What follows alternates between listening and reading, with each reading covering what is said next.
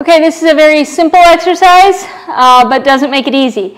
So this is the hollow hold. So this is an alternative to a plank. Good isometric for the core muscles, the anterior core muscles. So first, knees bent is going to make it a little easier. You want a nice straight back, and you're just going to hold here.